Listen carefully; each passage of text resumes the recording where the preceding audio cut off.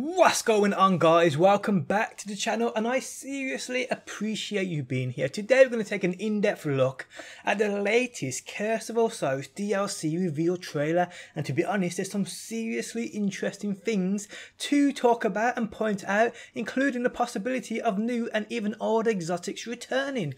But before we go any further, guys, do you want to win some epic loot in the form of exclusive emblem and sparrow codes, gift cards and much more?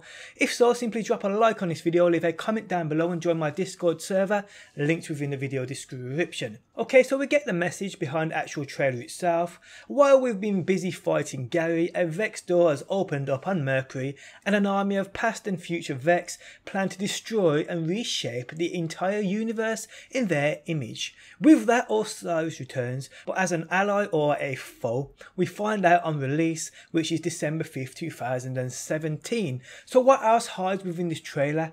And I think I found some pretty epic things. First up, let's check out Osiris himself. He looks amazing, and his ghost shout is like nothing we have ever seen. I am down to create a warlock if we can obtain the armor he's wearing, because it looks incredible. Okay, so the question put forth to us by Ikora within the trailer is whether Osiris returns as an ally or a foe, but within this scene we see for a split second it looks to be two guardians alongside him, but there is a massive bot here, which we will come to in a second. Also, check out the weapon Osiris holds here. It kind of reminds me of the Vex Missile class. Looking great whatever it is. I think it's a scout though, as we see him shoot it, and it fires like a scout or a sniper, one or the other. Okay, so onto those guardians we just saw. Here we see them again, but here it looks as though they are frozen in time.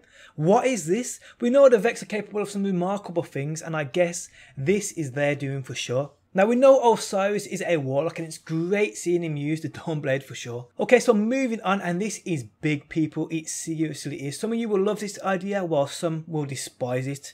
Here we see a pair of guardians, obviously on Mercury. What is seriously interesting here though, people, is the hunter. Look what he's holding.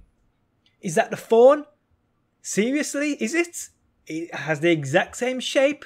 Could it be a new and improved version? Hopefully so, because the original was so broke. We then see this, which looks to be an auto rifle. This is surely a new exotic. The design in it kind of gives it away for sure. What would be even better than it being an exotic was if it's a legendary. A new variety of new legendary weapon designs in the game. That would be great. Looks epic either way. Okay, so next up we get to see another two weapons from the past, the Jade Rabbit and the Telesto. More old exotics returning.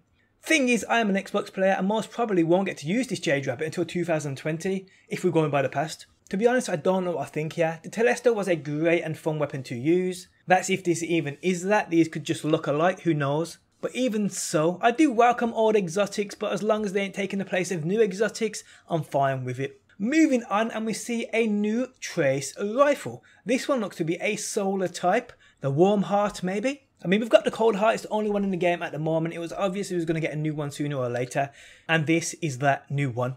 We then see this Titan in this great looking chrome and black gear. Wherever this set is from, I like it. Now for sure we do like them fancy crazy designs, and they're normally what we go for, but sometimes the simple designs look epic too. Okay, so to finish off the video, guys, we get a little image of the second DLC, DLC 2, which seems to be about Rasputin for sure. Now, all what I could tell you about this at the moment would be guessing and speculation on my behalf, but who is the person in this image? We do get a slight clue. If we zoom into the shoulder pad, we can see what looks to be the Iron Banner Wolf logo. So is this Aphrodite? For sure it looks like a woman if we take a look at the shape of the jaw, and it looks as though we got long hair here too. So could it be Aphrodite? Whatever it is, it's seriously interesting and a great talking point. But like I said, guys, I am guessing here, and we will find out who this is for sure sooner or later. And on that note, guys, I am out. If I missed anything worth mentioning, please let me know down below within that comment section. If you did enjoy the video, leaving a like really does help me out. If you are new around here and enjoy daily Destiny videos, be sure to subscribe. If you never want to miss a video I upload, hit that bell button next to that subscribe button to receive email notifications of when I do upload. But thanks as always for stopping by, and hopefully I will see you on that next one.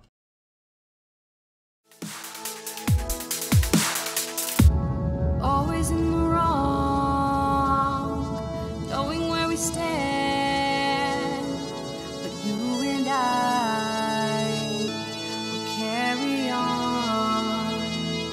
We never never get it right.